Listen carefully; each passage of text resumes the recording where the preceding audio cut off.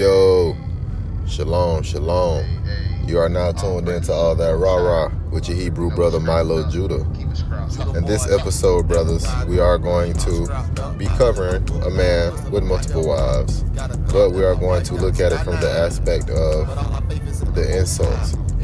When people love to say, oh, you must have your wives brainwashed, or oh, you must have manipulated your women for them to agree to this, or your women must not be confident in themselves, or they must not be that intelligent. You know, brothers in the knowledge, who, you know, the knowledge of the scriptures. We've heard it all of the insults. So with that being said, we're going to accomplish this by allowing a man with multiple wives to speak. We are going to allow him to speak on his experiences. We are going to allow his wives to speak on their experiences, and of course their children as well. And with that being said, we're going to jump straight into it. So without further ado, let's analyze. We started this polyunion together as three individuals. Off the rip, the insecure sister's going to be like, why did he kiss her first? You're all heterosexual. He's everything that I look for. I find it pretty funny that the brother had to disclose that he and his two wives are heterosexual. And the reason I find it funny is because there is a remnant of women who call themselves Israelites who will say that they are pro-polygynous, but the only reason that they are pro-polygynous is because that they think that they will get some form of pleasure, sexual pleasure, out of a man having more than one wife. What am I saying? I'm saying a lot of these women still have the spirit of being a lesbian on them. And I've seen it with my own two eyes. Brothers have contacted me saying, bro, did you see this shit this sister saying? So, yes, I find it funny that the brother had to basically give a disclaimer. Yes, me and my wives are heterosexual. And a husband. However, they are sister wives. Best friends, sisters, family. This accusation. Best friend, sister, family. You know, so-called black man, at the end of the day, that's honestly what polygyny should be about amongst the women. They are supposed to have a sister to ride or die with, right? Of course, up under your headship, up under your leadership, up under your guardianship. But that's the benefit of it, if they allow it to be.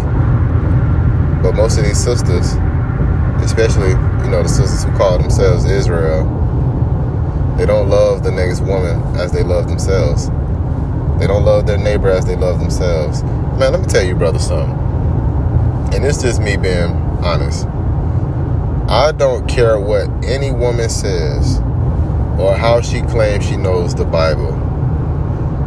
The moment a scripture comes up that she disagrees with, or she can't see herself doing that, or, you know, submitting to that scripture or that precept or that commandment, she's not going to do it unless she has a man who is going to oversee her and make her do what the scriptures say. And when I say make, I don't mean force, because we can't force anyone to do anything, especially in this society.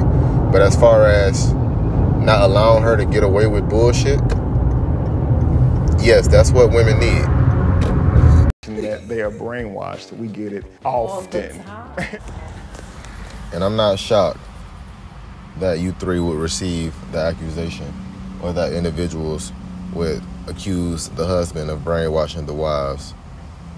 But what people don't understand about polygyny, for the most part, is that women who are in polygynous relationships, they want to be there. Now, there are some instances and some cases where a man, he will lie and, you know, lay down with a woman and trap her, and then he'll go get another woman and do the same thing. And now he, quote unquote, has two wives because, you know, some brothers teach that sex is marriage. And, you know, they end up trapping a woman or trapping two women. So, you know, let's not be biased. That does happen, and that happens in Israel. But speaking on the women who want to be there, they actually love it. They actually love having a sister wife. They actually love not having to do all of the housework, having their husband delegate responsibilities to them where they don't have to do it themselves. You understand that? So for individuals to just call people brainwashed for something that they don't understand, we understand that, most people, when they don't understand something, they'll talk shit about it. But no. We can clearly see with our own eyes when we look at these two women that they enjoy being with their man. Someone actually sent a comment yesterday to Jamie saying, listen, Jamie, you are beautiful, but he does not love you. Why don't you just leave? I'm almost willing to bet money that was a so-called black woman who told the sister Jamie to leave her man. I'm almost willing to bet that because they don't know what love is. Right? She said he doesn't love you, you should leave him. But what is love? Love is all about loyalty and sacrifice. You heard me? And I'm pretty sure that you will have women who will say, well, how can you be loyal to someone when you have more than one woman? But if I told you off rip that I'm not into monogamy, I'm not a monogamous man, isn't that me being loyal to you? Because I could allow you to come into this thinking that you are going to be the only woman. And then once I show you that I'm not monogamous, that I'm very into polygyny, but I lied to you or I wasn't transparent with you from the jump, now that's what causes a broken heart. But if I tell you off rip that I'm not monogamous, how is that man disloyal? That's called open communication. Right now it's up to the woman if she wants to receive that and understand that and deal with that. But if a woman decides to stay with the man who tells her off rip that he's not monogamous, he's being loyal. But our women don't understand when a man is transparent with them. They want to argue a man's point. They want to go back and forth with him. But they also want men to be truthful. So that's just a line that brothers have to toe. Right? Because no matter how truthful you are, you have to understand that they're still going to find a reason to try to poke holes in the truth. Right? But like I said, I'm almost willing to bet money that was a so-called black woman who told her to leave her man. Some people look at it and say, you're exploiting your children. So how did you feel when you first found out about Lacey coming into your life? I don't understand how a man having more than one wife is exploiting your children. That makes no sense. But when you actually look at this video, you will see that there are a lot of so-called black women in the comments basically saying, when the children were asked how do they feel about their father bringing in another woman, that none of the children were comfortable with it, and you can see it all over their face. But what these women fail to understand is this is a show. And what do I mean by that? Shows are edited. They are edited. So therefore, when that question was asked to them, how do you feel about it? The next scene that you see, that is a scene that was edited. That wasn't their direct reaction to the question.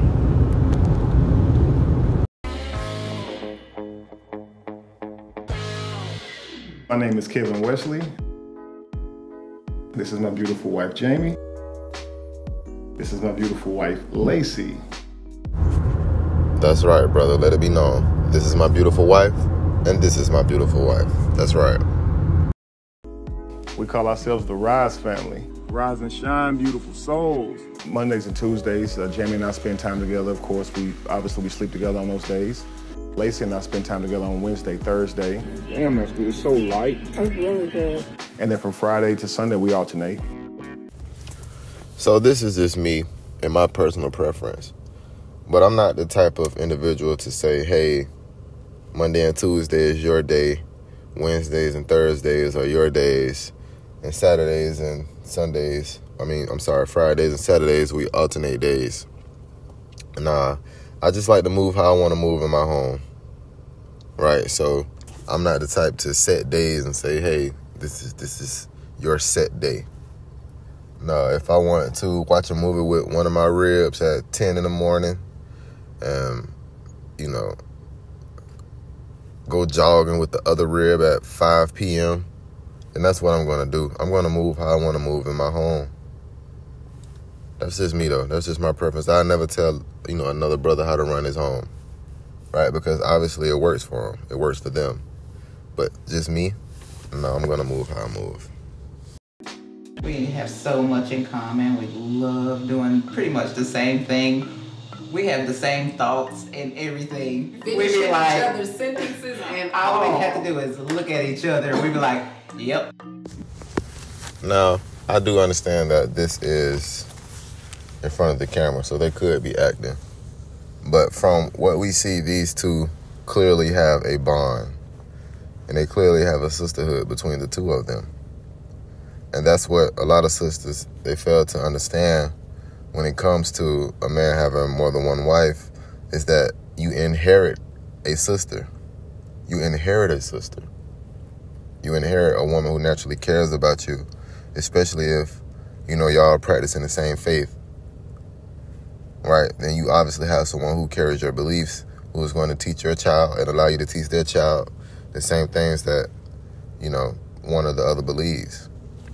Right? So you're not worried about any disparities or your child being around someone that you can't trust.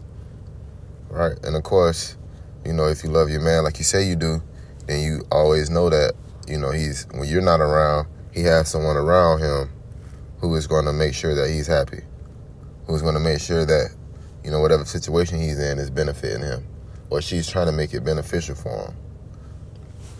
Right. Jamie and I got married super duper young. We had children early. We were together for about 14 years, and then we separated about 5 years ago. And during that time, I was dating and things like that. Lacey and I met online. I knew exactly who he was and was actually a fan of his work. Hey, that sister said that she was a fan of that man's work. Brothers, your wife should be your biggest fan. Your wife or your wives, they should be your biggest fans. Period. Rise and shine, beautiful souls. I use my platforms to teach and enlighten the world. Raise your vibration, raise your energy. And we've just kind of been like glue ever since.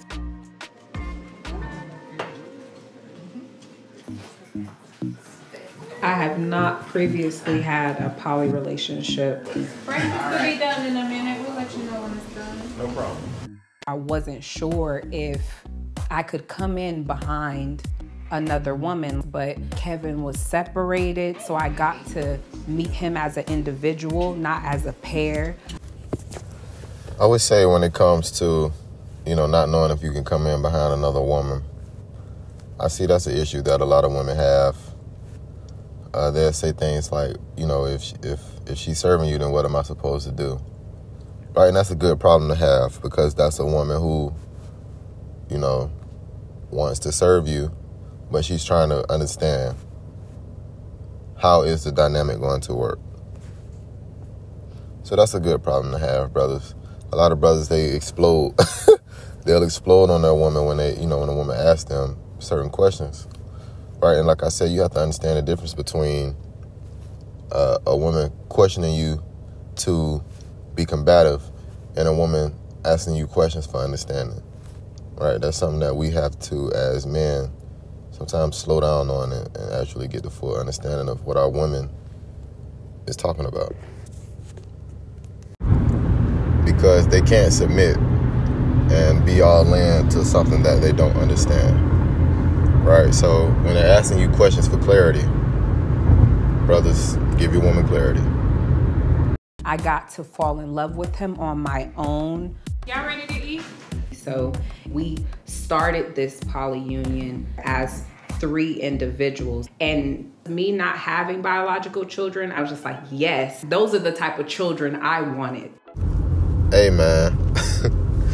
All praise to the Most High that sister didn't come into that union with another man's child or children. Right? And you will have individuals that will say, oh, how can you say all praise to the Most High that she didn't come in with any children? Because a lot of these women are out here having sex liberally. Right? I'm pretty sure a lot of you brothers have heard it. Oh, I'm a sexually liberated woman. I can do what I want to do, which is true. You can have sex with who you want to have sex with. But that doesn't mean that I have to clean up your shit. Right? So I say that all praise to the Most High that this woman didn't come in with another man's child. So basically she can be his woman fully. There is no other personalities or other souls that she has to care about. There is nothing else tying her down. She can just be a full-on wife. Right now, if she did have children and the brother decided to take her in and her child, then all praises to the Most High for that as well. But the point is, a man's man. We are not looking to take in a woman with a child. Brothers, you never come first. And I'm not even necessarily saying that they are wrong, but as a man, you want to be a woman's first priority. Right? So when you're not, that causes all kinds of rifts in the household, especially if you want to marry that woman. So there's nothing wrong with the man taking on a woman with a child, but I guarantee you that any man that you ask, hey, would you rather deal with the woman who already had a child, or would you rather deal with the woman who doesn't have a child? I say about 99% are going to say, I'd rather create my own family than, get added into a family, if that makes sense.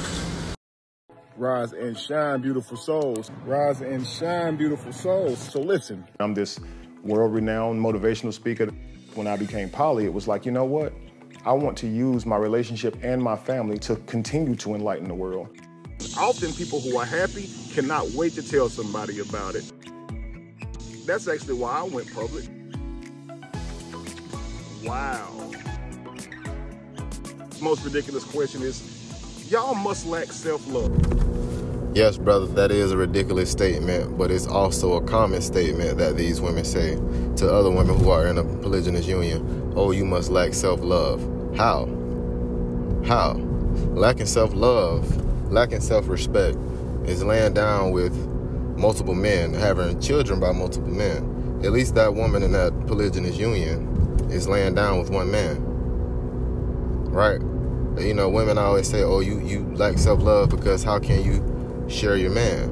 Or you lack self-respect. You have no confidence because you share your man. But it's more than 2 million black women in America than so-called black men. So, point being is somebody going to share if everybody wants to be married. Somebody is going to share. That's just how nature is going to work. So, we experience judgment in all facets of our life simply because we live our lives unapologetically. We get it on social media. We get it when we walk down the street. And we can see parents cover their children's eyes. Here is a photo of Jamie and Lacey. To me, I feel like you should see beauty. But if you go to the comments, you will find people who don't see beauty. They actually see something else. See, look here, this is crazy. This is someone commenting on here to say he really loves her more than the first wife. It's crazy that people will say the things that they say on social media because they know that they won't be reprimanded for it. Why would you say that he loves his second wife more than he loves his first wife? How would you know that? But that just goes to show that people project their insecurities and their unhappiness on the next person, especially if you seem happy. Then they want to tear apart what you've created. There's no point of people speaking on their relationship. Yes, it's public that the man is a polygynous man. So what you should do is speak against what he teaches, if you disagree with what he teaches. But to firmly put your mouth on that man's his union, that's very disrespectful. Someone actually sent a comment yesterday to Jamie saying, listen, Jamie, you are beautiful, but he does not love you. Why don't you just leave? I get judgment mostly on social media because I'm looked at as the person who couldn't let go, even though we were separated for many, many years. Sometimes people forget that you're a human and they just feel like they can say whatever they want. I understand, yeah, we put our life out there. People have so much focus around the three of us that they forget that we're a family. There are children that are part of this family. And that's the point that I was making. So my children has adapted to this dynamic very quickly. They adapted faster than I did. So how did you feel when you first found out about Lacey coming into your life? I was nervous. I didn't really social interaction, you know. But I've gotten used to her over the months. When I found out about Lacey, I was fine with it. Having someone new around the house, a little uncomfortable, but nothing stood out. I had this friend come over, and like he didn't really like understand.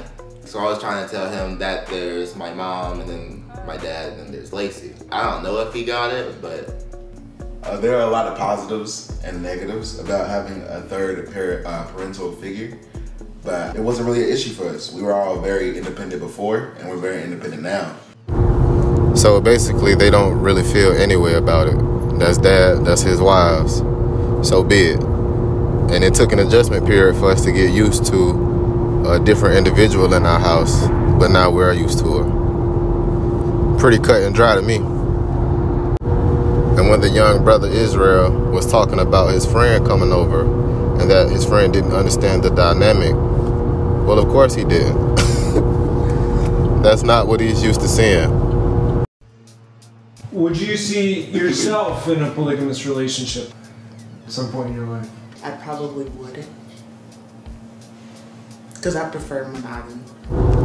So this is what a lot of women don't understand. If you are with a man who is polygynous, and I'm talking to the women of understanding, if you are with a man who is polygynous, you are monogamous anyway, because you're only dealing with one man. It's the man who is polygynous, not you, sis. Otherwise, you would be polygamous or polyamorous or, you know, anything else that falls up under the umbrella of polygamy. But when it comes to polygyny and a man having more than one wife, sis, you're monogamous. You only deal with one man. For me, I would rather just have like one person to myself. Nothing wrong with that, young brother. Basically. So Monday, Tuesday, Jamie, do you have anything you want to do on those days? I was thinking of a fun day. You know, those 2 days is your world. So I know. Down. People ask, do you deal with jealousy? Absolutely. Kev gives Jamie flowers. I might look and go, where are my flowers? Then I have to check myself and go, Lacey, you don't even like flowers. She gets flowers, I get chocolate. And we're both happy. And see, that's the thing. I'm glad that they said that. I'm glad that they admitted that they deal with jealousy, because that's just natural within a woman. That's just natural. But you have to understand your woman. You have to know your woman. If she's a controlling person, then that jealousy is going to take over her to the point where y'all can't even have anything fruitful. But if she's just a good woman, she just may dislike you having more than one wife, especially in this society, because that's not how they are raised up. But if she's naturally a giving person, naturally a person who's not the type to be jealous, then eventually she'll come around. You understand that? But the whole point is, brother's going to, you know, this way of thinking and thinking that, you know, he's just going to have 2 wives or whatnot and the shit just going to be peaches and cream. If monogamy isn't peaches and cream, how the fuck do you think polygyny is going to be peaches and cream, brothers? Right? Everything is going to take hard work. Everything is going to take patience and understanding. You have to exercise patience with your woman, with your women. You have to exercise understanding with your woman, with your women, right? And that comes from, it can be correction. Sometimes you may have to correct your woman more than 3 or 4 times on a certain aspect.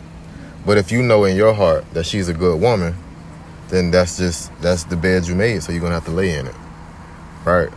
So like the sister said, yeah, I don't even like flowers, but I get jealous sometimes when he buys her flowers. But she checks herself and puts that bullshit to the side, because she knows that she has a good man who loves her. They both said it, that he is everything that they desire in a husband.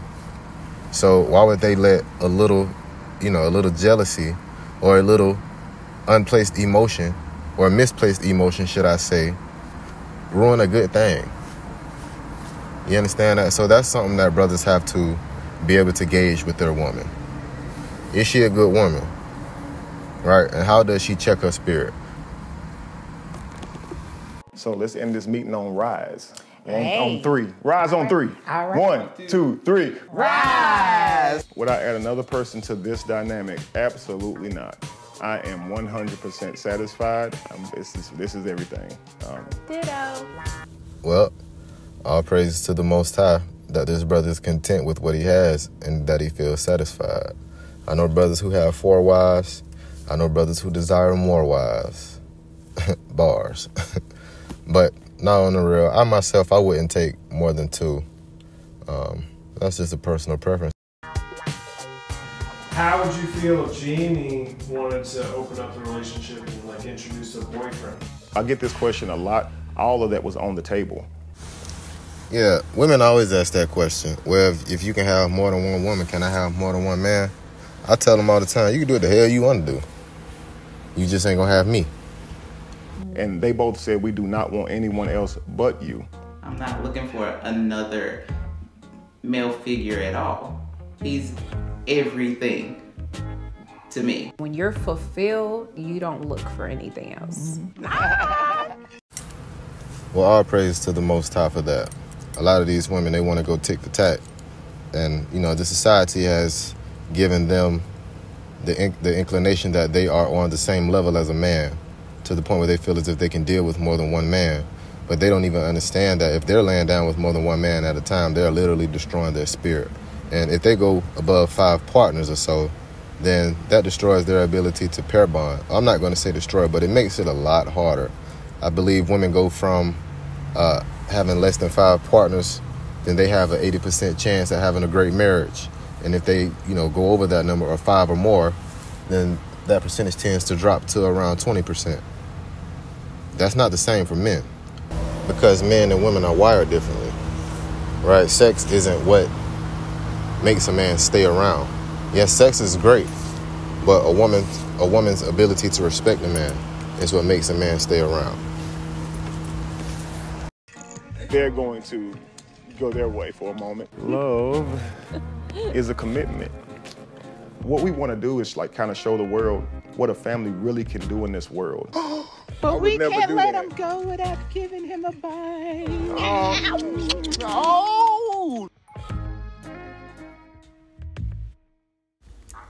So there you have it, brothers. We see a beautiful family, you know, a man with more than one woman, and people are still going to find a way to talk crazy about them. So it's always going to behoove us to, you know, keep our heads straight, keep our heads on straight, continue to walk forward. In this day and age, people are going to talk bad about what they don't understand, right? But we can never let that get to us. Most people, they are going to have a negative disposition when it comes to what you have going on, especially if you are able to acquire more than one woman. But if you're a man of the Most High, and if you're a man, period, you shouldn't let that get to you. You understand? Because that's the decision that you made. Right? And nobody should be able to make you feel bad about your decisions, especially if you're standing 10 toes on them. Right? So with all that being said, man, that's all that R.A.R.A. Yo.